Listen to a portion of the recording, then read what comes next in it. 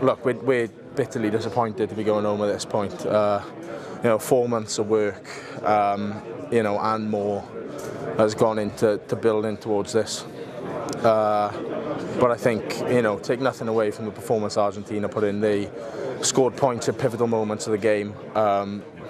They stuck with their emotional side of things they do, and I think ours probably got the best of us, allowing them back into the game the last 5 minutes of that first half. A couple of mistakes, maybe that edge just a bit too far. It's been a hell of a journey, hell of a ride, and this group will learn from that.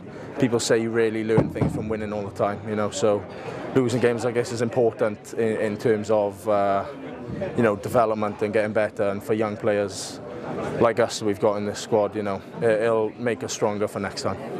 I think it's look, there's a young core group here who are gonna drive this team forward, and I think probably making it their team a little bit. So I've said to Sam Costello, go make this team yours for the next few years and enjoy driving it. And I think it'll be I think they'll do really well, and they've had some really good exposure here as well, big pressure atmospheres and things. So it's only going to help them in time to come. So yeah, disappointing tonight, very disappointing, and tough one to take. Be raw for a few weeks, so a bit of time, but we need to make sure that, like you said, that we don't just rest on our laurels now. We try and continue and move forward with Welsh rugby now.